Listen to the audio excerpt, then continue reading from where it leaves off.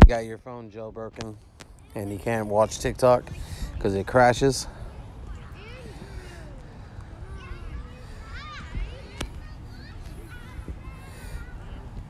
There's a way to fix that. Go to Cydia.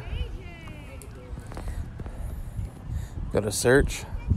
Type in CHOI Choicy. CHOICY. Install that. After that installs, go into your settings. Make sure you have TikTok closed. Just close out all your apps. Make sure that's closed.